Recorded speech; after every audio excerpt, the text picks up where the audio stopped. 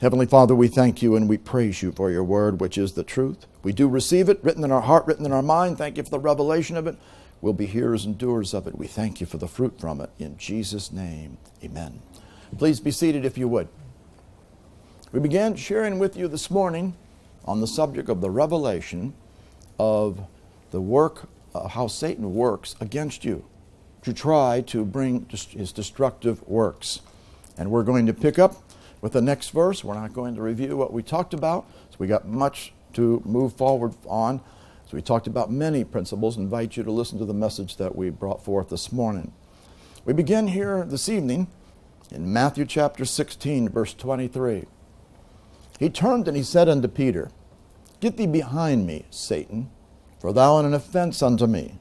For thou savorest not the things that be of God, but those that be of men. Here he's speaking to Peter. And what was happening here? This is where, back in verse 21, Jesus was showing the disciples here how he was to go to Jerusalem, suffer many things of the elders, chief priests, and scribes, be killed, and how he's going to be raised again the third day. Of course, they didn't understand these things. Peter took him, began to rebuke him, saying, Be it far from thee, Lord, this shall not be unto thee. And that's when he turned to Peter. But look what he was speaking to. He was speaking to the devil. That means the devil can operate in people. The devil can be in people through evil spirits, and the devil can operate through people that are not yielding to the Lord. And they're speaking what they want. Get thee behind me, Satan. Thou art an offense to me. That means the devil seeks to lead someone to stumble and to not walk in the ways of the Lord. For thou savorest. This is a word which refers to having a mindset that is not right. He was minding not the things that be of God, but those that be of men. If you mind the things that be of men, you're going to be yielding to the enemy. We cannot be minding the things that be of men. We are to mind the things that be of God.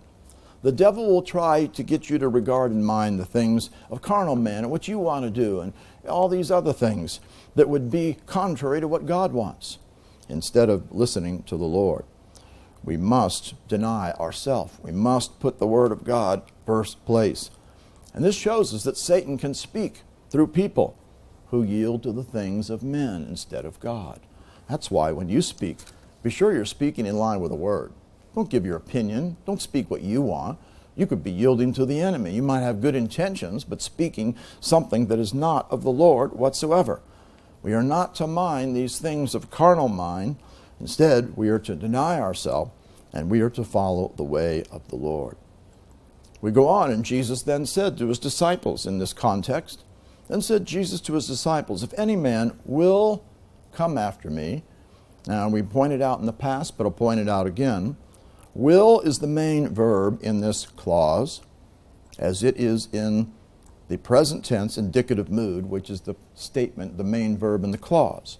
The word come is an infinitive in the Greek.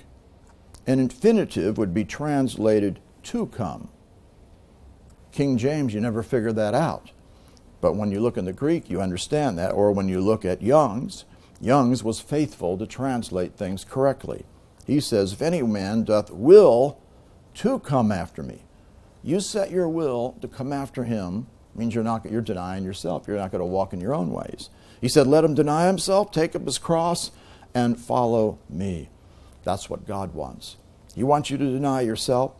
He wants you to take up your cross, crucify on the flesh, and follow him, putting the Word of God first place, and do what he wants you to do. We can't let anything cause us to stumble or sin or miss the mark on what God has for us to do. In fact, we see a scripture over in Romans 16, in verse 17, where it says, Now I beseech you, brethren, mark them which cause divisions and offenses, the same word. Those that cause offenses or cause you to stumble or sin or not do the things God wants, contrary to the doctrine which you've learned, and avoid them.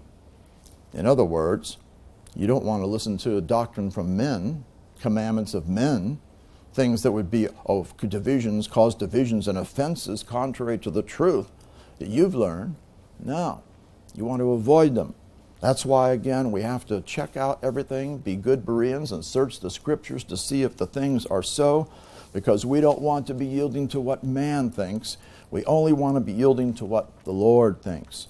So you got to watch that you make sure you put the Word first place, and you don't let the enemy have place by you just kind of reasoning in your mind or saying whatever you think. Anytime you do that, you're going to cause people to sin and stumble, and you're doing it yourself. You will not perceive things properly, and Satan will actually be operating in you and through you. We see in Matthew chapter 26, verse 41. The devil's the one who comes to try to tempt us and to get us not to walk in the ways of the Lord. Matthew 26, 41. He said, watch and pray that you enter not into temptation. Who's the tempter? It's the devil. So he will try to get you through temptation not to walk in his ways. Notice he said, the spirit indeed is willing. This means ready and willing. Your spirit is always ready and willing to do the right thing. But the flesh is weak. It's strengthless.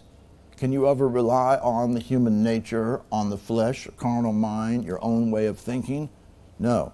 You can only rely on that which is of the Spirit. And what's going to come out of the Spirit?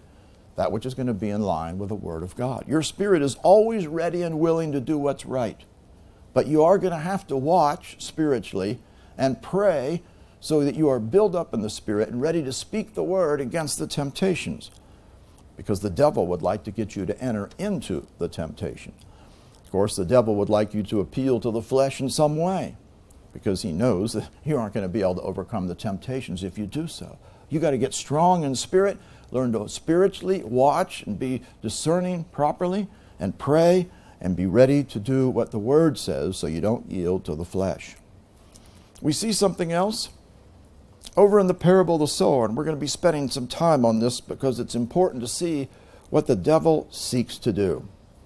We'll be looking in Mark 4, Matthew 13, and Luke chapter 8 as we're looking at this aspect of how Satan would seek to work against you. In Mark 4:15, these are they by the wayside where the word is sown. The word gets sown when you hear it.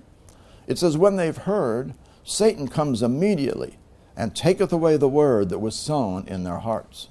The devil comes to try to take the word out of your heart. That shows you the word gets in your heart every time you hear it, but it also shows you that Satan will be active against the word because he knows the word is the power of God that will produce the promises, and the Holy Spirit will bring revelation to that word if you take hold of it and do what he says.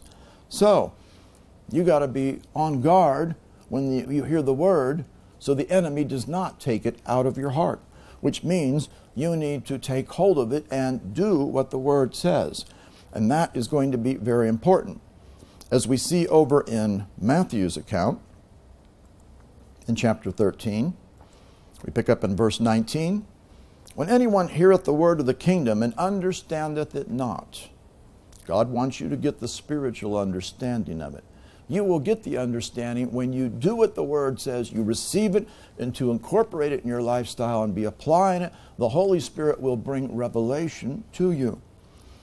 Then cometh the wicked one, catch the way that was sown in his heart. Why can he get it away? Because you didn't understand it. You didn't do what it said. If you do what the word says, God will bring you understanding. He that doeth truth cometh to the light. The light will come. This is why you can't just be a hearer only. You need to be doing the word, and God will bring revelation to those who are doers of the word of God. That scripture we're referring to, that so you understand this principle, John 3:21, he that doeth truth cometh to the light. You're going to get light when you do the Word of God. We see over in Luke's account, in chapter 8, we pick up over here, and we see in verse 12, those by the wayside are they that hear. Then cometh the devil and taketh away the word out of their hearts, lest they should believe and be saved. You see, if you believe that word, and you act upon it, you do what it says, because when he talks about here, about someone, whether they would believe, this is something that they're going to do actively, believing on it, and be saved, which will produce the salvation of the Lord or the healing of the Lord that God is going to accomplish. It is something that's conditional upon you doing what the Word says, of believing. And also the passive voice indicates the salvation is going to come from the Lord. That's because you're acting on the Word.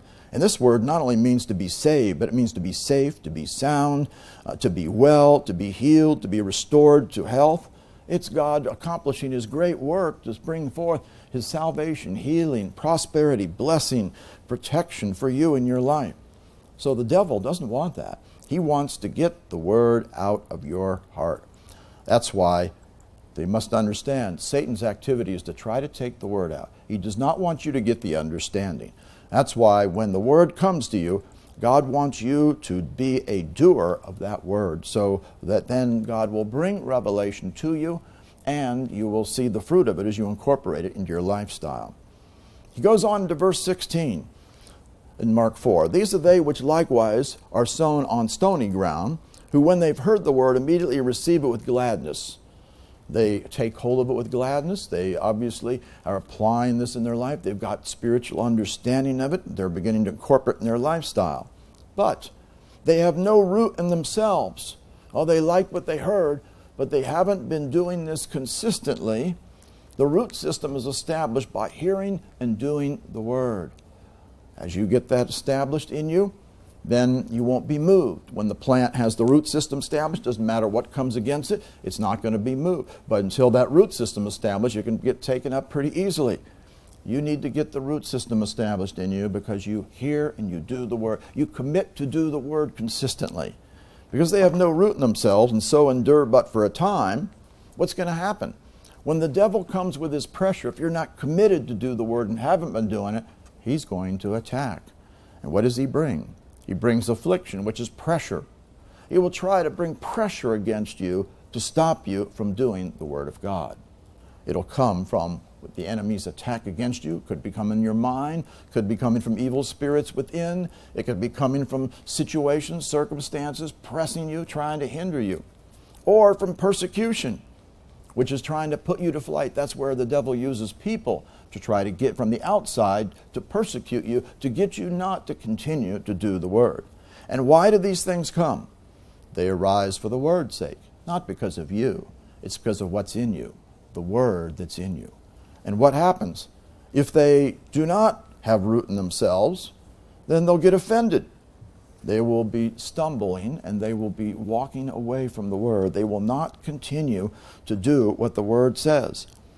In Matthew's account, we see in chapter 13, we pick up over here, verse 20. He that received the seed into stony places, the same that hear the Word and now with joy receives it. He took hold of this. Yet he's not root in himself. He endures for a while. Tribulation, persecution arise because of the Word again. By and by he gets offended. He gets offended and he turns away from the Word. In Luke's account, Luke chapter 8, we pick up over there. Here it says, they on the rock, or they which hear, they receive the Word with joy. And this also tells us something, because the word receive here is a different Greek word. It's the word dekamai.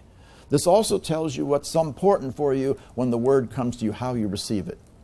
The word lambano that we saw in the other ones means to take hold of it and apply it in your life. The word dekamai is a passive reception where you are ready to receive what's coming to you. That means whenever the Word's coming to you, you should be ready to accept it and also take hold of it and put it in operation. You don't play pick and choose. Well, I don't want to hear that. No, you need to be ready to receive it, but do more than that. Take hold of it to apply it in your life with joy. These have no root, which for a while believe, and in time of temptation they fall away. The word fall away isn't really the best word because it's a word meaning to stand off or withdraw. They chose to stand away. That meant they didn't continue in it. It's not like they accidentally fell away. No, they chose to stand away, to withdraw is what that meant. Because they fell for the temptation. Because as you hear and do the Word, you'll get strong against the temptation. You'll be able to resist it. But if not, the pressure of the enemy will get to you and it would cause them to stand away. Many people back off when the pressure comes. That's the devil bringing the pressure. Anything that's trying to get you to compromise or back off the Word, that's the devil attacking you. And remember what he's doing. He's attacking the word on the inside of you because he does not want it to bring forth fruit in your life. We go back to Mark chapter 4, and now we come here to verse 18. These are they which are sown among thorns, such as hear the word. The cares of this world is another thing that the devil will use. The cares. Care means anxieties. The anxieties, the cares, the worries, the concerns of this age is what it really means, not world. It's not cosmos, it's aeon. The cares, anxieties of this age, which is because of the god of this age, who is the devil, and the deceitfulness of riches, where he wants to get your eyes on riches, things, possessions, and also the lust or strong desire of other things instead of doing what the word says. If they enter in, they'll choke the word, and it will become unfruitful. Meaning the word doesn't automatically produce fruit in your life. It is supposed to produce fruit in your life, and it will if you do what's necessary. This is what the devil will use. He wants you to get full of care, worry, anxiety. See, the Bible says, be anxious for nothing. What should we do? Cast all of our cares upon him because he cares for us. Don't let yourself get full of care, worry, anxiety in any situation. That's the enemy working to choke the word. Or the deceitfulness of riches, thinking that that's going to be a source for me. No, you need to do what the Lord says. Don't get your eyes on other things. Or the lusts of other things, strong desire for them entering in. It will choke the word and become unfruitful. In Matthew's account, you see over here, Matthew chapter 13, we see down here in verse 22, he that receives seed among the thorns is he that hears the word, and the care, anxiety of this age, the deceitfulness of riches choke the word, and he becomes unfruitful. In Mark 4 it said it becomes unfruitful. This one is talking about you. In other words, as the word is fruitful, so are you fruitful. If the word's not fruitful in you, you're not fruitful. You're only as fruitful as the word that is working in your life. So the devil, he doesn't want you to be fruitful. He wants to get the word out of you. Many Christians go through their entire life and they hardly have any fruit because the word is not operating in them. And we come over here to verse 14 of Luke 8. They which fell among thorns are they which when they've heard, they go forth and are choked with cares, anxieties, riches, wealth. See, wealth can get your eyes on possessions and money and those things instead of on the Lord as your source. And pleasures of this life, pleasures of this bios. The devil would like you to seek after the pleasures of this life because it'll get you off of what the Word says.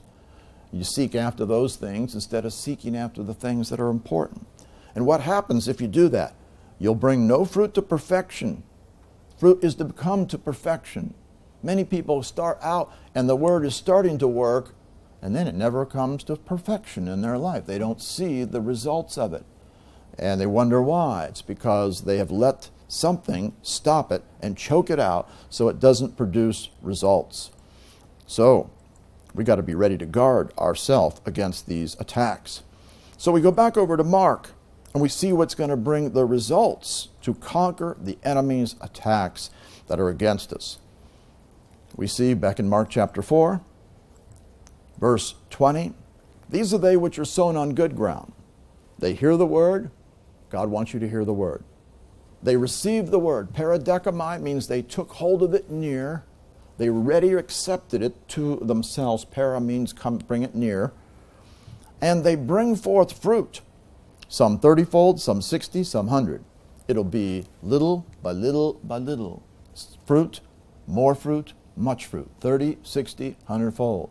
As you hear and do the word, you'll bring forth more fruit. God wants you to be exceedingly fruitful. But this is going to be because you hear the word, you do it, you apply it in your life consistently. We see over in Luke's account here, Luke chapter 8. Luke chapter 8, we see over in verse 15, they on the good ground are they which in an honest and a good heart. We must have an honest and a good heart. If your heart's not right, you're not going to see anything happen. Honest heart is one that is a beautiful heart or holy before Him. A good heart is one that is going to be upright because of the Word in your heart, and you're walking right before the Lord. Having heard the Word, they keep it. It means you're going to have to retain it. This word means to retain it. Because remember, the devil's trying to take it out. You got to hold on to it. You got to retain the Word in you. How do you do that? By hearing and doing it consistently. And they bring forth fruit with patience. This tells us another aspect of what's important. You must have patience. What is patience? Patience is the Greek word hupomone, which means steadfastness and being constant. You're to be steadfast and constant on the Word. You can't just be doing it 1 minute and then you're off another direction the next minute. And what is this talking about? Where does patience operate? Patience operates in the soulish realm. Because remember, the warfare against the enemy, the enemy brings against you is in the soul. He's attacking you in the mind or the will or the emotions. Luke 21:19, in your patience, in your steadfastness and constancy, you will possess your souls. You will have control of the soulish realm so the devil does not get to you. So what does the devil do? He doesn't want you to understand the Word. He doesn't want you to get some roots established in you by hearing and doing the Word and getting established in it. He didn't want you to believe at all. But if you believe for a while, as long as you don't keep believing and bring forth the fruit to perfection, he will bring pressure against you. He will also try to bring persecution from without to get you to back off the Word in some way. He wants you to get offended, stumble, sin, turn away from continuing it. He will bring temptations against you. He will use care, worry, anxiety about things. Also, deceitfulness of riches, get you off on other things instead of doing the Word. Or lust, strong desires for other things to enter in and seek after the desire for pleasure, the pleasures of this life, which is what the world seeks after. If so, it will choke the Word, and you and it will become unfruitful, and you'll bring no fruit to perfection. That's what Satan comes to do. But the answer is for you to hear the Word, have a ready reception for it, take hold of it to apply it in your life, be a consistent doer of it. You will gain the spiritual understanding.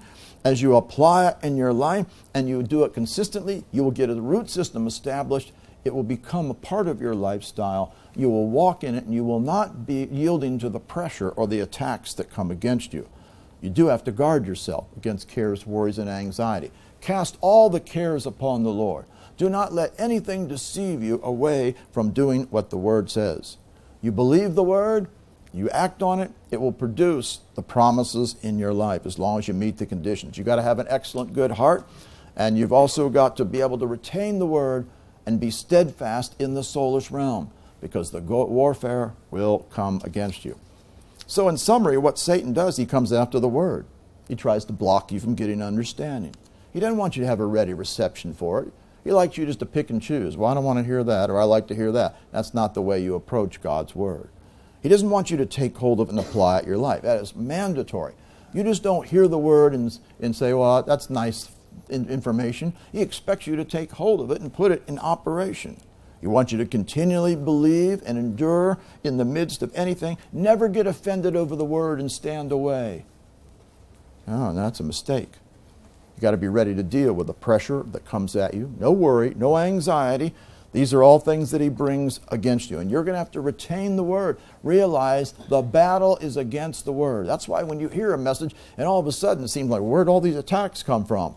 That's the devil coming against the Word. He's trying to get you to back off it and not do what the Word says. If you'll be steadfast, you will see the fruit come forth. We see another thing about how the devil will work against you. Mark chapter 5, verse 35. This is the man who was Jairus, was the synagogue here, the ruler of the synagogue. And in Mark 5:35, he'd already come to Jesus, and Jesus was on his way to heal his daughter who was at the point of death. Verse 35. In the meantime, he ministered to the woman who had the issue of blood, and she got healed. Verse 35, while he yet spake, there came from the ruler of the synagogue's house certain which said, thy daughter's dead. Here he's on the way to heal her. She already was at the point of death. And here's the report. the daughter's dead. Well, does that mean it's all over? And then here's the temptation from the devil that comes. Why troublest thou the master any further?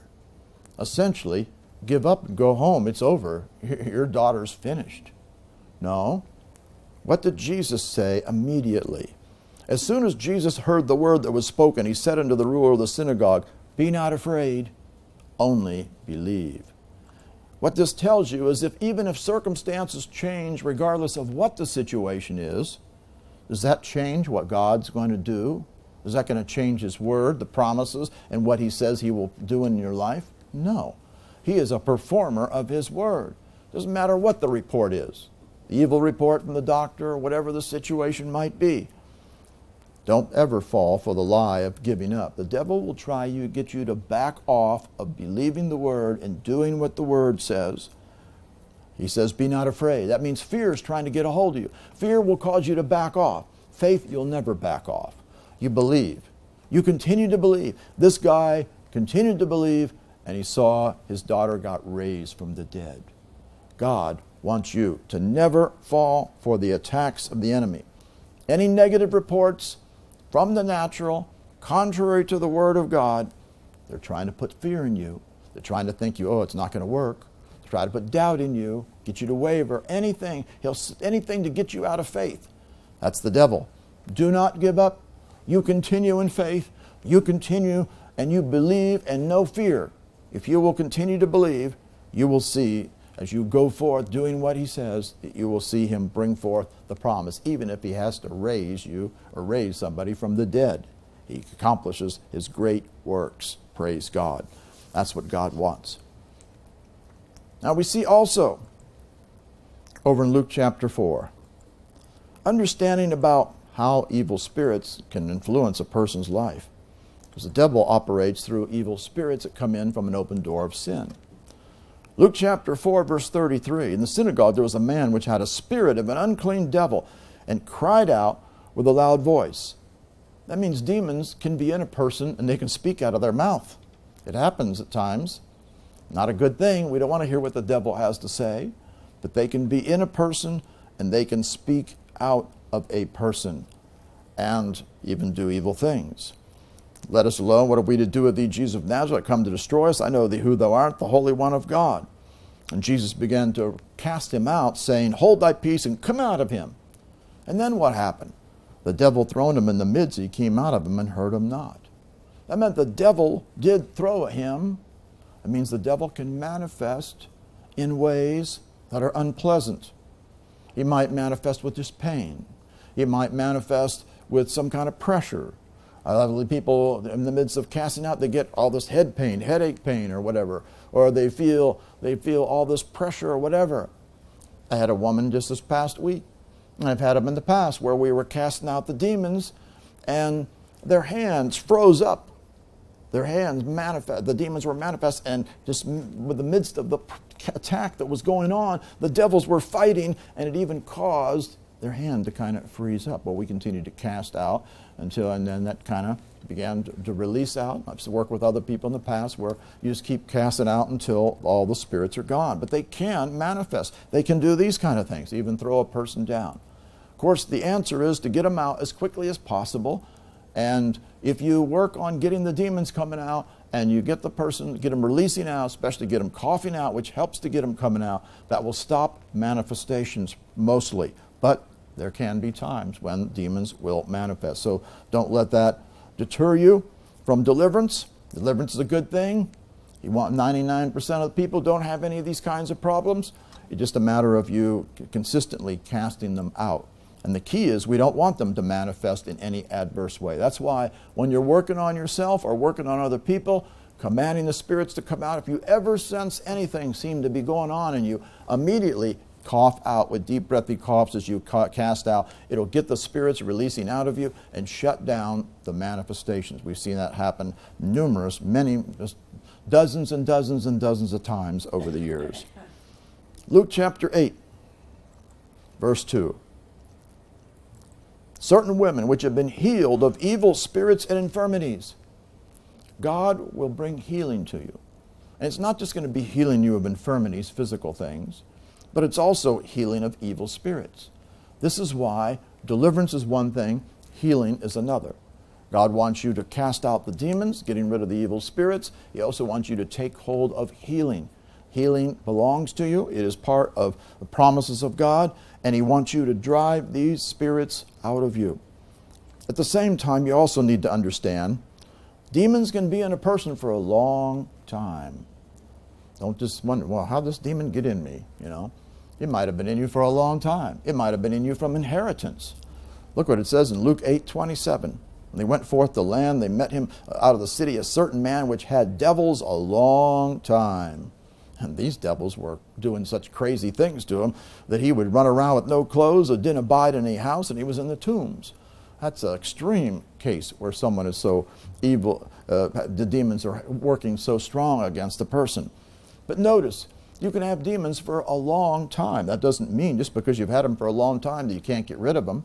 You can get rid of them. You have authority and dominion. You can cast them out. Remember, how have we gotten demons? They've come in from the open door of sin any time in your life. And where have they come in initially? From inheritance. Remember that the iniquities of the fathers are visited upon the children of the third and fourth generation. All of us have spirits that came in at the time of conception from day one, and they are working to bring forth these particular problems from evil spirits, whether it's physical, mental, emotional. We see else happen with children many times that have all these problems from day one, mental problems and so forth. Or we see it in physical problems even that show up then, or later in life, people have these problems and they wonder, well, how did I get that? Well, oh yeah, it was in the inheritance line. Everybody had this problem, diabetes, heart problems, cancer, whatever it might be. And so these spirits were in you from the beginning. This is why, of course, deliverance is so important for everybody. Once you come to the Lord, you need to not only get born again, receive the Holy Spirit, get your prayer language, get involved in the Word, walking in the Word, growing and developing, but you need to get involved in deliverance right away. Deliverance is important to start casting out the demons and get set free from the bondages of the enemy. These evil spirits can also have supernatural strength.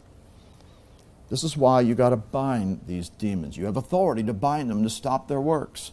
But here's where it talks about the demon where he was able to break the bands and driven of the devil in the wilderness. Demons have supernatural strength and they can do things, but you have authority. You can bind them, you can stop their works and drive them out. And you can also see demons can have a tremendous number. Tremendous number. This is a guy who had a legion of demons. What was a legion? A legion was 6,826 men. That meant this guy had 6,826 demons that were in him. You can have an unlimited number of demons. It all depends on what's come in from the inheritance line. And of course, what's the answer for all this? To cast out the demons. And we talked about this verse this morning, but we'll talk about it again this evening. This is important for you. Everybody needs deliverance. Deliverance is a good thing. Jesus wants everybody to cast out demons. It's the first sign following the believer. Casting out the demons is one aspect of you to get free. It's not the total answer. You must understand that. It says in verse 35, they went out to see what was done, Luke 8:35, came to Jesus, found the man out of whom the devils were departed, sitting at the feet of Jesus, clothed and in his right mind. Notice, this is more than just telling you some physical facts. There's a spiritual revelation here. The demons were cast out of him. Notice what else. He was sitting at the feet of Jesus. What is that significant? The sitting here is a present tense verb, present tense participle, which means ongoing action, which tells you something. Who else was sitting at the feet of Jesus? Mary was sitting at the feet of Jesus, and what was she doing? Hearing the Word of God, remember?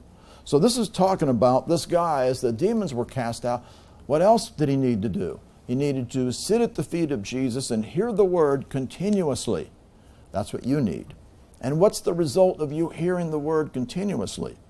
As you take hold of it and apply it, it will cause you to be spiritually clothed. Because that's the next thing. He was clothed. And this is a word which is a perfect tense in the Greek. The perfect tense refers to action completed in the past with present effects at the time of speaking. So what it's saying is, as he was continually hearing the word sitting at the feet of Jesus, the result is the action gets completed of him getting spiritually clothed. God's word is spiritual revelation, and continuing in the present effect at that time of speaking. Otherwise, he got clothed with all the things that God wants. God wants you to get clothed with the garments of God through the word in you, and then have it continually be operating in your life. And then what's the result? He's in his right mind. The reason why we say this and why you see this here, many people have just cast out the demons, but then they haven't gotten well. They've come back into them. Why? Because they didn't get the word in them. As you get the word in you, you'll not only understand the truth, so you walk now in the truth, you also correct the problems that allow the spirits to come in to begin with, which you have to, because if you continue in sin, you're going to get in worse shape. And also, you come to the place of being spiritually clothed, which is the same we're talking about when you get clothed. That's what you do when you put on the whole armor of God. You're actually clothing yourself spiritually so that you are going to be able to walk in the ways of the Lord. You have the power of God in you, able to conquer attacks. And then what was the result? This guy was in his right mind. Why? Because he now was walking in line with the Word. And that's what God wants for you. So what are we going to do if we do have these demons, by the way? We're going to destroy their works. How? Luke 9:1. He called his 12 disciples together and gave them power, that's the word dunamis, and authority, the word exousia, it's correctly translated here, over all devils and to cure diseases. You have authority over all devils. Don't think that you can't cast all devils out. Not just some. You can cast them all out. I don't care how strong they are. You have authority. The greater one is in you, and you can conquer every work of the enemy. So you got to know the devil will try to deceive you and make you think that you can't cast out all devils. He's a liar. You have authority and power over all devils, and you are to cast them out and also to cure diseases. That's what God wants. It wasn't just for the 12 disciples. In Luke chapter 10, we see down here in verse 17, the 70 also were appointed and sent forth. They returned again with joy, saying, Lord, even the devils are subject unto us through thy name. They were casting out the demons as well. You and I are believers today, and we can cast out the demons. In fact, Mark 16:17 says, these signs shall follow them that believe. In my name they shall cast out demons. You have authority. God wants you to cast all the demons out, to drive them out of every area of your life. So the devil doesn't want you to know about this, and he doesn't want you to do it. If you know about it but you don't do it, it's just like you don't know about it because you're not getting anywhere. We need to be a doer of the word and engaging in spiritual warfare of casting out the spirits to drive them out of every area of our life. Look what also it says here in verse 18. He said to them, I beheld, this is Jesus responding to them saying how the demons were coming out when they would command them to come out in his name. So he said to them, I beheld Satan as lightning fall from heaven. What's this talking about? When it speaks here about him beholding, this was Jesus observing what was going on in the realm of the Spirit, because it's an imperfect tense, which means he was seeing action in the past, what was going on as they were casting him out, with the results at the time of speaking. He had discerning, was seeing what was going on, meaning that as they were casting out the demons, they were coming out. That also implies it's a process, because it was ongoing action in the past. It is a process. And then when it says here, it's not a good way of translating here. So Satan as lightning fall from heaven. You think he's falling, Satan is coming down from heaven. But this is really what it speaks of. I was beholding the adversary as lightning from the heaven, having fallen. That's the way it would be translated in the Greek. Otherwise, he's falling as lightning from heaven. Lightning from heaven is like suddenly. That's what it's speaking of. So as the demons are being cast out, then leaving and falling, they're coming like lightning from heaven. That's really what it's talking about. Not like he's falling from heaven where he's at, but it's lightning from heaven that he is falling. And when it talks about this falling, it's interesting. This word pipto means to descend from a higher place to a lower. That means Satan's control, which is higher when you begin to cast him out, as you cast him out, he is going from a higher place in you to a lower place in you. Meaning that as you're casting him out, you are progressing, regardless of whether you see change in the natural or not. As you are winning the battle in the Spirit, you are driving these enemies out. Well, they're going to fight against you, though. You may not see. You might even see, it seems like there's more warfare coming against me when I'm casting out. Well, that's the rest of the demons are fighting against you. But in the Spirit, they are descending in their authority, in their operation against you, because they're descending from a higher place to a lower place of operation in the Spirit operated in your life. That means that you are progressing. Don't ever think that you're not progressing when you're casting out. The demons are being driven out. They are descending from a stronger place to a lower place in you, and you're going to see the victory come forth in your life. And then he comes down to verse 19, and he says, "Behold, I give unto you exousia, authority, to tread on serpents and scorpions, and over all the dunamis, power of the enemy." What's that tell you? That means Satan has power. But it takes authority. And in Luke 9:1, it said authority and power, because you have a spirit of power as well as authority delegated to you through the name of Jesus. You also have power resident in you through the Word. So you're going to use the power of God resident within you and the authority delegated to you to cast these demons out. And you got authority over all the power. That means it doesn't matter what the enemy's doing, you can get rid of them.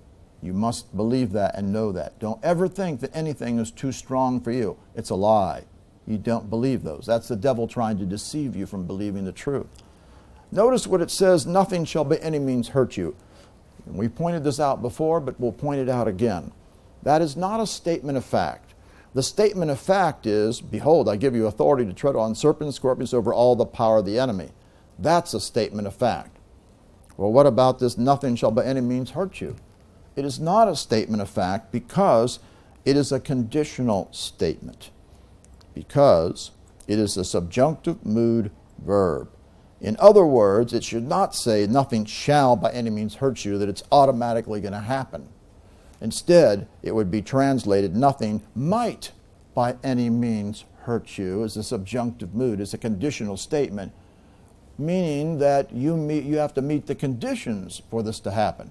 Because the subjunctive mood is a conditional mood, is a conditional statement. Otherwise, it's not something that automatically that they're not going to hurt you. You got to use your authority against the power of the enemy. And then, having met the conditions, then nothing will be able to hurt you because you've met the conditions. Otherwise, you got to engage in this warfare and use your authority against the power of the enemy. Continue to cast them out. If you do that, and you continue until they're underfoot and eliminated, you won't have anything hurting you in your life. And then he goes on in verse 20, he says, "Notwithstanding this, rejoice not, that the spirits are subject unto you." The evil spirits are subject unto you. Of course, don't get your eyes on that, but rather rejoice because your names are written in heaven.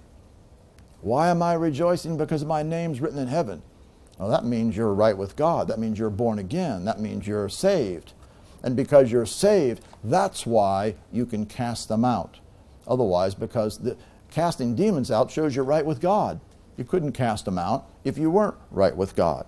Your names are written in heaven, meaning you're born again, and that's what we rejoice in, the fact that now we are right with the Lord, and because of that, that's how we can cast out the demons. We see another place talking about how the enemy works. Luke 13, verse 16. Well, let's go back up to verse 11 first.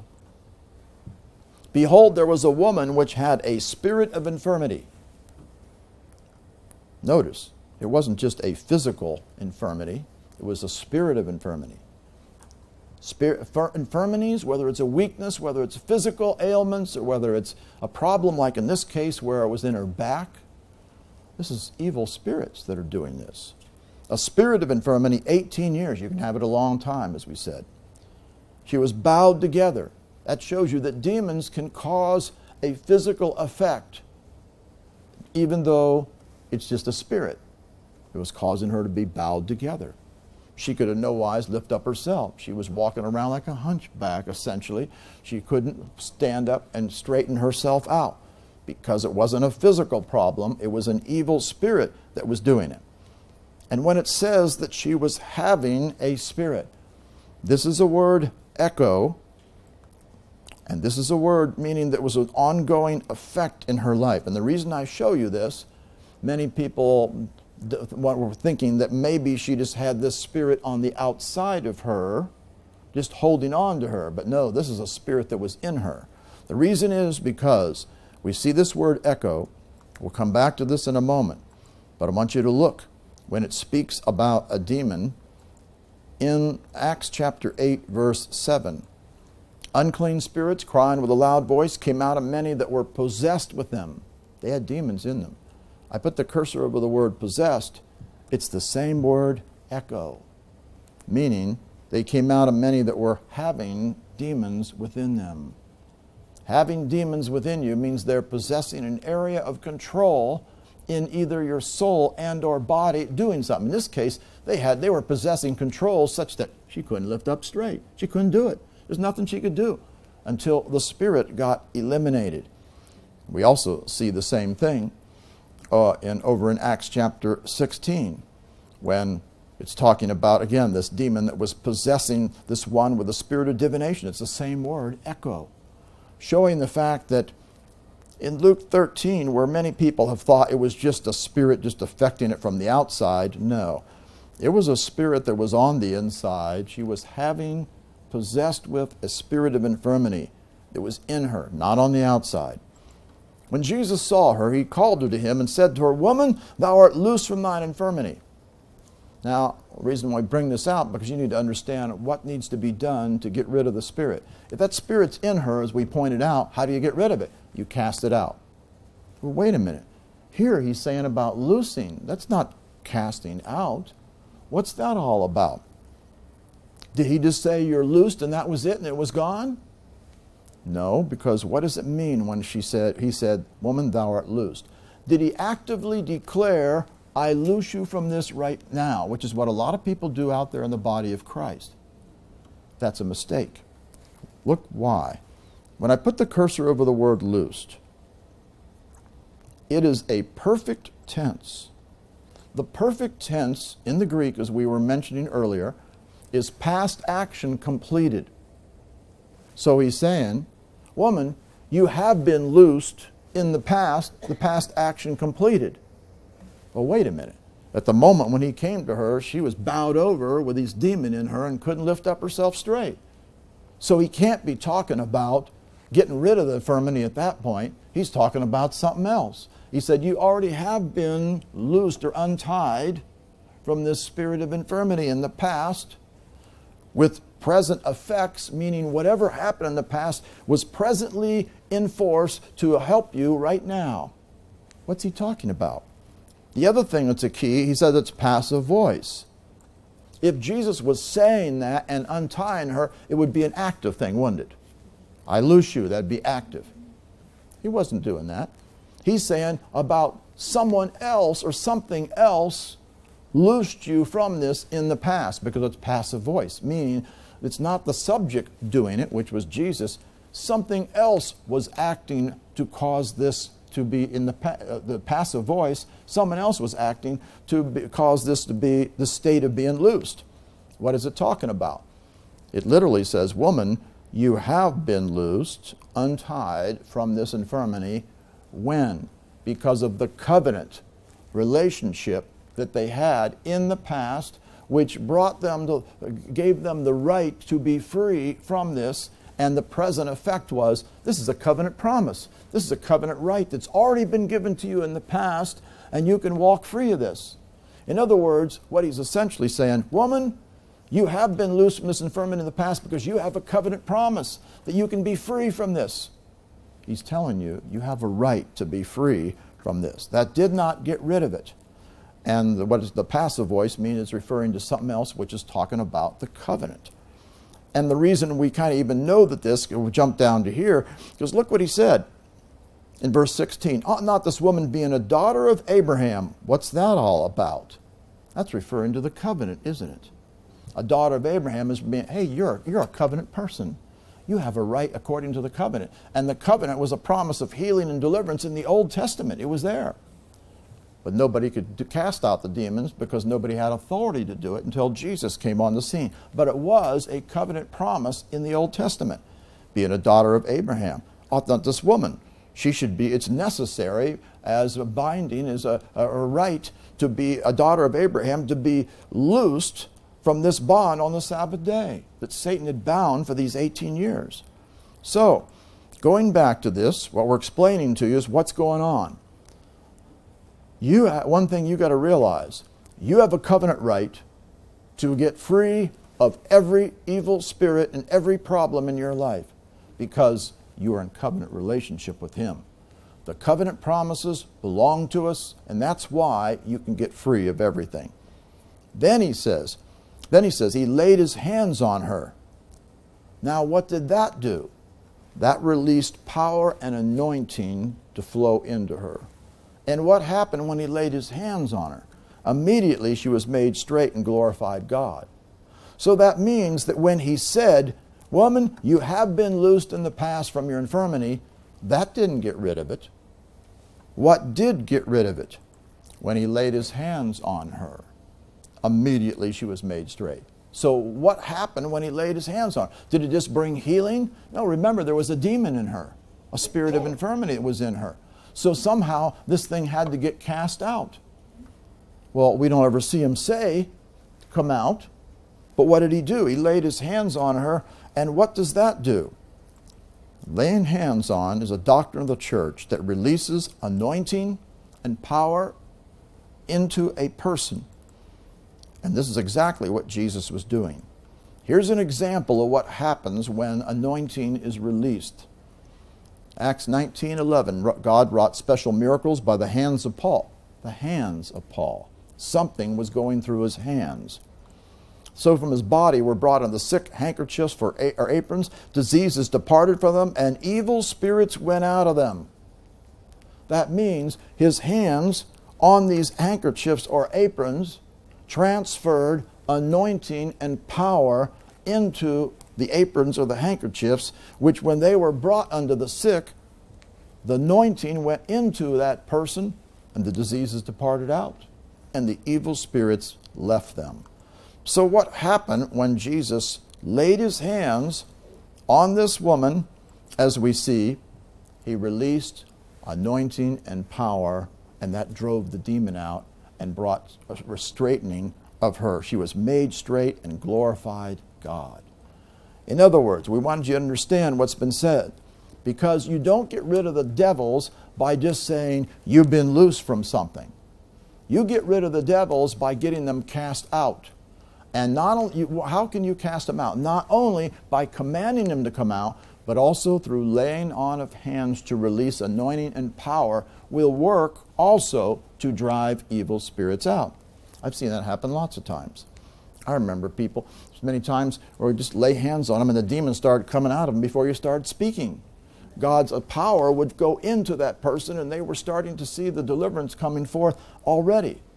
What you should be doing, by the way, is when you're ministering to people, you should be commanding demons to come out with your mouth, at the same time laying hands on them to release power and anointing to also not only cast the demons out, but also to release healing power to flow into them at the same time, because you can lay hands on the sick and they'll recover. So you should understand that, and that's where your faith should be. You're not just laying hands on people and thinking nothing's happening. Actively put your faith in operation, that you are releasing authority and anointing and power, not only to minister healing, but also to cast out the demons. That's a doctrine of the church, the laying on of hands, and a lot of people have not understood that. So that's what Jesus was doing. So what you understand from this is evil spirits can be in you and cause these physical problems, and they got to be dealt with. You also have to understand, you got a covenant right to be healed. The devil doesn't want you to know that. You got to know your covenant. You got to know you have covenant promises, and that actually because of the covenant, you have been untied from all the works of the enemy legally from the covenant standpoint, and now you just need to appropriate the promise of God through doing what the Word says, which is either casting out the demons or taking hold of healing, or in this case, laying hands on her, and it drove the demon out of the person because of the anointing that went forth. That's another thing that's important. Another thing that we see about how Satan works. So hopefully you've understood. Just don't go around saying, well, I just loose you. I've had lots of people out there in the body of Christ, ministers have said, well, I just go and just loose the evil spirits, thinking that they were on them from the outside. No, they have to be driven out and cast out. And that was not what was happening. It was a demon that was within the person, not on the outside of the person. We also see over in Luke chapter 14. The devil will also try to stop you from doing the things that God wants you to do. This is in Luke chapter 14. It said, a certain man made a great supper and bade many. He invited him to come, called them. Sent his servant at supper time to say to them that were bidden or called, come, for all things are now ready. They all with one consent began to make excuses. Now the one says, I bought a piece of ground, must needs go and see it, I pray they have me excused. The other one says, I bought 5 oxen, yoke of oxen, go to prove them, excuse. All these excuses. God does not want you to make any excuses for doing the word. The devil does. The devil put it in these guys' mind, well, I got to do this thing first. No, you need to put God's word first place. You don't have any excuses that you put up before of why you can't do something. You can do everything that God wants you to do. The devil, what will he do? He'll try to give you excuses why you can't do it. He'll even say, well, you're not strong enough yet. Well, just go and start doing the word, and that's how you're going to get strong as you apply your faith. Your faith's not strong enough. Well, how do you get your faith strong? By working it. Don't believe any of these lies or thinking that, I don't know enough to be able to do these things. No. If the word tells you to do it, you do it. The devil will try to give you excuses and lie in your mind, or to get you to make excuses why you can't do something. Whatever God's told you to do, you do it. Don't ever let the enemy talk you out of it or deceive you through any kind of excuses. Another thing we have to realize, the devil demands to shake you and to do destructive works against you in your life. Luke 22:31. The Lord said, Simon, Simon, talking about Peter, behold, Satan has desired. The word desired is a form of the word aiteo. It's the word ex-aiteomai. And what's the word aiteo? Making a demand. Satan has demanded to have you. He wants to destroy you, that he may sift you as wheat. He wants to destroy you and bring destruction against you. When he talks about sifting, this is a figurative word by inward agitation to try to one's faith to overthrow it. Hey, the devil wants to shake you. He wants to do anything if he can to overthrow your faith. He'll try every trick in the book that he knows to try to stop you from thinking that your faith will work. Don't ever fall for those tricks. You got the faith of Jesus. Your faith is able to conquer every enemy, cast out every devil, take hold of every promise. Your faith will produce results because you have the faith of Jesus. Don't let the devil try to overthrow your faith. Notice what Jesus said. I prayed for thee, that thy faith fail not. What does that mean? It's possible for your faith to fail. Why would your faith fail? Because you didn't work your faith. You didn't use your faith. You didn't do what was necessary to cause your faith to grow strong. Because what will your faith do? Your faith, what you live by. Your faith will grow strong. In fact, the Bible says your faith will grow exceedingly. There's no limit. What are you supposed to do? That's why they said, hey, we need to get our faith strong. What did he tell them to do? Start applying it. Say to that sycamine tree, command it to be removed. Say to that mountain to be removed. In other words, the application of your faith, the working of your faith, causes your faith to grow strong. You make sure that your faith doesn't fail. Is it possible for your faith to fail? Yeah, because literally this is a subjunctive mood. He's literally saying that thy faith might not fail. It's not to fail, but it could fail. It all depends on whether you do what's necessary so it doesn't fail. Remember, you got the faith of Jesus. You got the same spirit of faith. Your faith will do the same thing that Jesus' faith did. You have the same spirit of faith as every one of us. Every one of us got the same. Don't ever doubt what you have. You have a spirit of faith that will release the power of God, that will conquer the enemies, that will take hold of the promise. Your faith that you work will see everything come to pass. So Satan, of course, he'll try to shake your faith, overthrow your faith, anyway, anything that he can do to get to you. And he says, when you're converted, strengthen thy brethren, which means something. If your faith's going to be successful, just like he had to get strong, he's also saying, strengthen your brethren. What does it mean when it says strengthen your brethren? Make stable, set fast, make them firm. God wants you to get stable. He wants you to get set fast. He wants you to get so firm, nothing can shake you. You're strong. You're stable. You are so established in the Word. How do you get that way? By hearing and doing and hearing and doing and hearing and doing and hearing and doing the Word consistently. You work it. So just like in it, how do you get stable in anything you do? Because you do it, you do it, you do it, you do it, you do it. And it's just like secondhand to you. You know it. It's working continually because you work it all the time. That's what he wants. He wants you to get to the place where your faith is stable, set fast, firmly established, and you are applying it, and your faith is growing strong, and you can conquer every enemy in your life. Now, what is the devil also? What else about the devil? How he works against you. John 8:44. You're of the father of the devil, the lust of your father you'll do. He's a murderer from the beginning, abode not in the truth. There's no truth in him. When he speaks a lie, he speaks of his own. He's a liar and the father of it. What does it say about the devil? He's a murderer. He wants to destroy. He wants to do evil things. He's a liar. You never can believe anything that he would tell you. That's why anybody that interrogates demons for information to think to cast out is totally off track. It's wrong, it's sin, and furthermore, they're liars. They're going to deceive you. The devil also, he's just full of lusts. He'll try to deceive you to follow after the lusts of the flesh. And he abides not in the truth. Never listen to the devil and anything that he tells you. He's trying to deceive you. And how can I tell if it's the devil? Well, is it in line with the Word or not? If it's not in line with the Word, you know it's not the devil. Or if it's got some motivation that's contrary, like Jesus, remember when he was being tempted, and he said, oh, throw yourself down. Oh, the angels will have, he quotes the scripture, the angels will bear you up. You're not going to tempt the Lord. He was trying to deceive him. He is a liar, and he is trying to deceive you. And what does he come to do?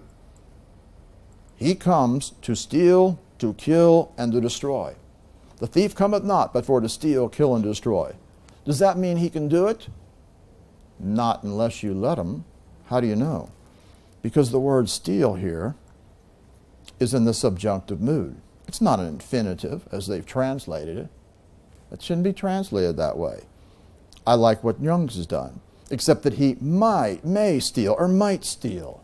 Same thing with kill, that he might kill, subjunctive mood, or that he might destroy.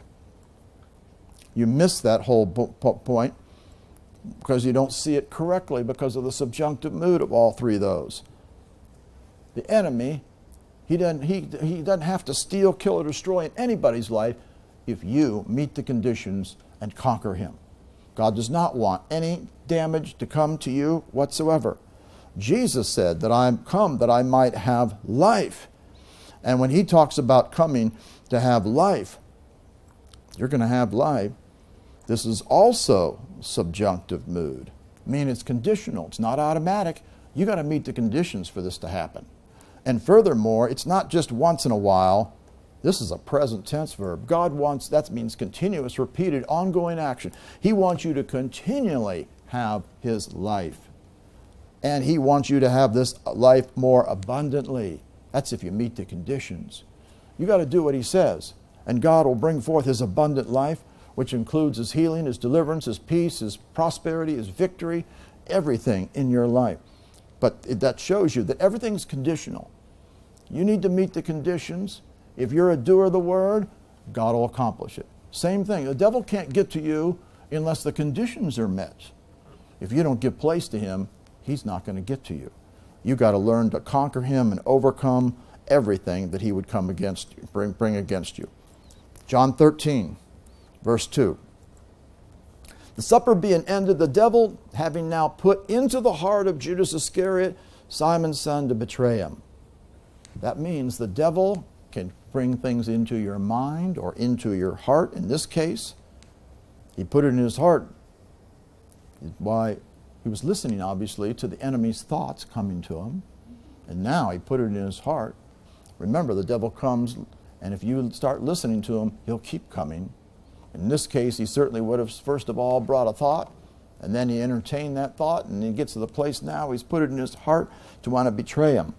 The devil can put thoughts into your heart. You got to be ready to take every thought captive and guard your heart with all diligence. He'll try to lie to you. He'll try to bring doubt to you. He'll try to get you to give up, or he'll try another way instead of trust God and do what his word says. That's what most people do in the body of Christ. They try everything but what God wants. You know, most everybody that's come to me in the past for deliverance, they tried about everything else. And, well, I've had people come in and say, well, I've tried everything else and thought I'd just try. I heard you talk about deliverance. We'll try this deliverance. I thought, well, why didn't you come and want to try that, do that first? They tried every other thing, you know. Did they have their priorities right? No. Were they looking to God as their source? No. It's like, oh, well, I'll try this, but nothing else has worked. That's a mistake. We need to make sure that we are guarding our heart. And the devil can bring lies into you. You got to be ready to guard yourself. We see this in Acts chapter 5, verse 3. Peter said, Ananias, why has Satan filled your heart to lie to the Holy Ghost? He gave place to the enemy. You got to guard yourself so you don't let the enemy come and have place in you. That's why it's mandatory for you to guard yourself, to have take your thoughts captive, make sure that you don't receive anything that's contrary to the truth of the word, regardless of what the situation is. Acts 7:51. You stiff-necked and uncircumcised in heart and ears, you do always resist the Holy Ghost as your fathers did, so do you. The devil would like you to resist what the Holy Spirit is telling you. Don't resist the Holy Spirit. Be ready to yield to the Holy Spirit. Be ready to follow what he's telling you to do. He is giving you the proper instructions, and we need to be led by the Holy Spirit and obey him. The devil will try to get you not to follow what the Holy Spirit wants, and he will always give you things in line with the Word. Remember, the Holy Spirit never originates anything. He shows the things above, takes the things above and shows them unto you. So they're always going to be in line with the Word. Anybody that ever brings something to you, if something comes to you and you think it's the Holy Spirit, but it's contrary to the Word, you know it's not the Holy Spirit. That's how cults have started and people have been deceived continually. Another thing we see of what the devil will do, Acts 10, verse 38. How God anointed Jesus of Nazareth with the Holy Ghost and with power, went about doing good, healing all that were oppressed of the devil. The word oppressed is a Greek word, kata-donostuo. Donostuo is the word from dunamis, meaning power. Kata means having power against or power over. So here, the devil had power over the people, and he brought sickness and disease to them. And so what did Jesus do? He came and healed those who the devil had power over. And what do we see Jesus doing continually? He's either casting out the demons or releasing healing power to them and destroying the works of the enemy. He's the same yesterday, today, and forever. And he will operate through you, through the Holy Spirit and the power of God. Where does the power of God come from? You have a general spirit of power when you're born again, and you get specific power from the Word in you. The Word is the power of God that will bring forth the release of the power of God. As Jesus would always speak things to release the power of God. As you speak the Word, you will see that happen. Another thing what the devil will do is he will always try to get you to turn away from what is right. Acts chapter 13, verse 10. This is the one who was trying to lead the deputy of the country away from receiving the gospel, and Paul confronted this guy, and this is what he had said when he confronted him. He makes this statement: "O full of all subtlety and all mischief, thou child of the devil, thou enemy of all righteousness." The devil is an enemy of righteousness. That means he would like you to do anything but what is in line with righteousness. He'd like you to sin. That's unrighteousness. He'd like you to not obey the laws of the New Testament. Lawlessness. Or not even obey the laws out there in the nation. That's still lawlessness. God does not want us to be lawless or unrighteous. He said, wilt thou not cease to pervert the right ways of the Lord? This word pervert means to try to distort, turn aside, or oppose. The devil will try to distort things so you don't get things straight, turn you aside and go some other direction, or oppose you even directly to try to stop you. Remember, Satan came against Paul and said he hindered Paul, so he didn't come to the church at Thessalonica when he said Satan hindered us. He'll oppose you and try to stop you. So Paul had to grow. He had to learn about what to do. He was getting buffeted by the enemy, continually until he learned how to use his authority and start conquering the enemy. Well, it's the same thing with us. We got to grow up and learn all these things. Anything that tries to steer you away from righteousness, contrary to the word, that's the devil working. Anything that tries to distort, turn aside, or oppose the right way of the Lord, that's the devil. Even if it's try some other way instead of doing God's way. I find many Christians, well, I'll try this way or that way, I mean, like the one that says, well, food will heal you, Just eat the right kind of foods. I've heard that for years from many, many Christians. If I just eat the right kind of foods, I know I'll get healed. Well, if this is a demonic spirit that came in because it's inherited generational or from your own sins, that's not going to get rid of your problem. You're dealing with things in the natural. You got to cast out the spirit. See, this is just man's replacement for the power of God. We got to do what God says instead of start looking to other ways. And that's what the world does. That's the world's answer for things, That's not what you want to do. God will, if you aren't walking in the right ways of the Lord, is He going to manifest Himself? No. Are you going to see God's power work especially if you're trying 6 things at once? Not going to happen. You need to act on what the Word says and trust in the Lord and not get double-minded or trying everything and anything and I'll try casting out too kind of attitude. No, he will try to pervert the right ways of the Lord and try to deceive you. One other scripture we'll look at before we close for tonight. The devil considers you sheep for the slaughter. That means he wants to destroy you. He wants to do destruction against you. Look what it says in Romans 8:36. As it's written, for thy sake we're killed all the day long. We are counted as sheep for the slaughter. You're not to be slaughtered by the devil. You're not to see anything happen. What does he use? He tries to separate you from the love of Christ by using pressure, tribulation, distress, get you in all kind of afflictions and calamities, persecution in some way, famine, whether it's natural or spiritual, so you're not strong because you don't have the word in you, or nakedness. This would really be a spiritual revelation, because if you're spiritually naked, that means you're not spiritually clothed. And if you're not spiritually clothed, are you going to have this power of God resident in you? Are you going to be strong to overcome? No. You got to get spiritually clothed. Or peril, any kind of dangers he can bring against you, or sword. Of course, try to do evil things that's happening in places of the world where Christians are getting persecuted and even killed. As it's written, for thy sake we're killed all the day long. We're counted as sheep for the slaughter. No, in all these things we are more than conquerors. You got to know you're more than a conqueror and you are able to overcome. And this means, when we look at this, it really means to become completely victorious. It is a present tense, not a noun. It's a present tense verb. You are to become completely victorious, and you are to conquer, to gain a surpassing victory, and to absolutely conquer the enemy and see him be put underfoot. Doesn't matter what the enemy wants to bring forth, whether it's a natural thing, any of those things in the natural, or whether they were in the spiritual things coming against you. You can conquer and overcome you. The devil considers you sheep for the slaughter. No, we're not ever going to be afraid. You got to stop fear. Fear will give place to the enemy. You got to always be in faith and know what God will do. I said that was the last, but we'll give you one more. Romans 16:20, and this is a good one to end up on. What will God do to the enemy?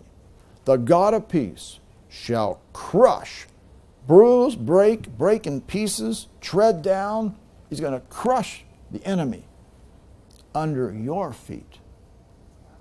That's because you are going to use the authority, and he's going to accomplish this in your life. When it says shortly, the word shortly doesn't mean talking about a time. Oh, I like it to be shortly, quick time. No, it's not talking about that in a sense. It's talking about how he comes to deal with the enemies, because you may have a long time of getting rid of all the enemies, let's say casting them all out. It's a word en, and there's another Greek word under it, which is a word tachos, which means with quickness and speed. It's not talking about a length of time. It's talking about how God does things when you bring him on the scene. He does it with quickness and speed. He attacks immediately. Every time you put him in operation, he is on the scene with quickness and speed to come against the enemy, to crush him under your foot.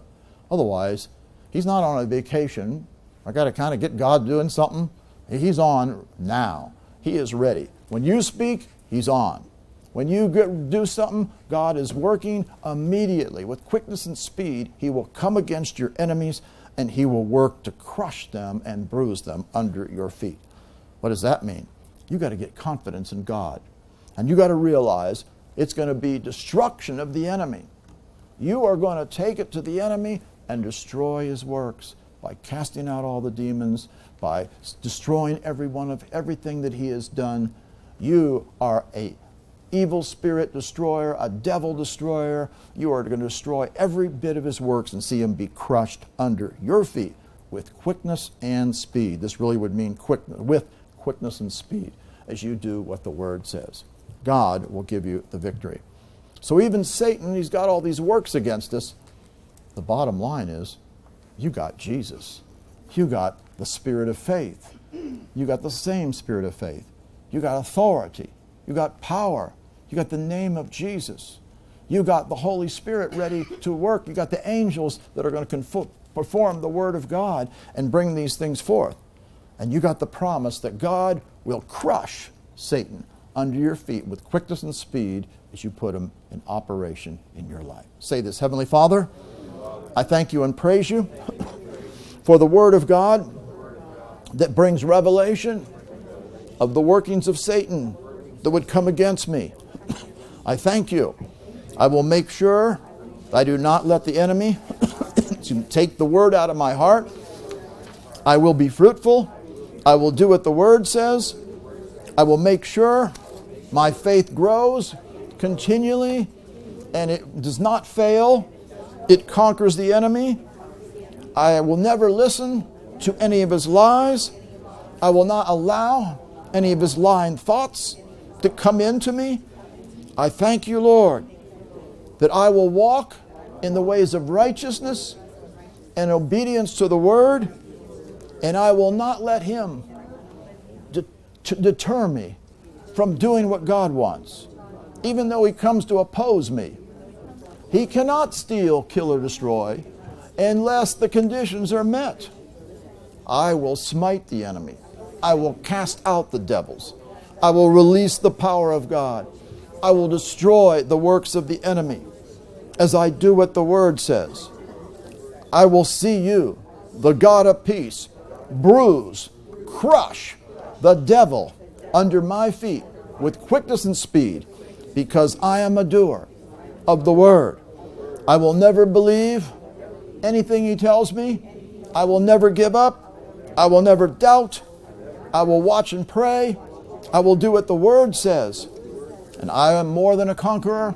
I will be completely victorious over every work of the enemy. I thank you, Lord, for the authority, the power of God, the Word of God, the faith of Jesus, the Holy Spirit, the angels of God, performing the Word. Greater are you in me than he that's in the world.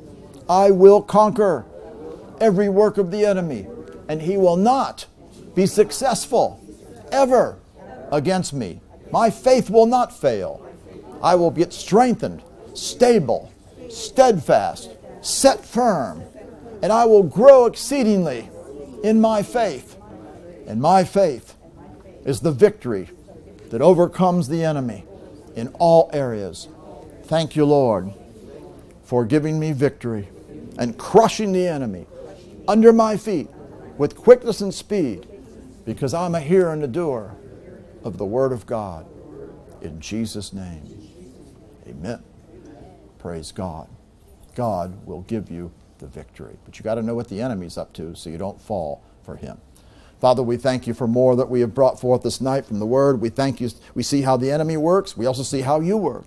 We see how we can conquer everything. We got to make sure we don't give place to them, and we're going to meet the conditions. Thank you, as we're hearers and doers of this Word, we will see all of the works of the enemy destroyed in our life. Thank you for bringing your promises, and thank you for much fruit and your blessings that are going to come forth as we walk in your ways and see total victory, completely victorious in everything in our life. We praise you for bringing it to pass. In Jesus' name, amen. Praise God.